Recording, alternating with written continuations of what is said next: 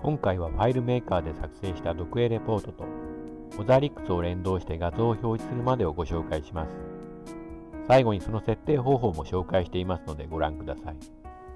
作成した読影レポートは一覧表示の画面と読影内容を入力する画面がありますが、両方とも画像を表示できるボタンをつけてあります。最終的に読影結果としてレポートも印刷されるような仕組みです。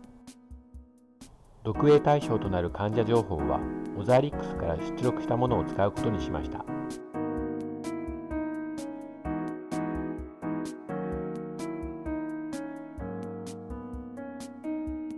出力された情報をレポートにレコードとして追加します。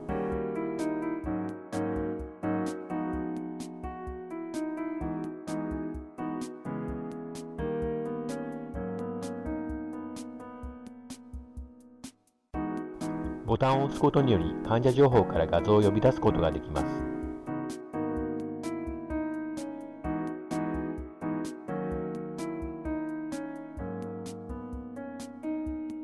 連携の仕組みとしては、クリップボードを利用してその情報をOsiriXに画像を表示する命令として受け渡しています。画像表示の命令文は Apple スクリプトで書いています。ファイルメーカー上では患者 ID をコピーし、命令実行スクリプトを動かしています。説明は以上となります。応援よろしくお願いします。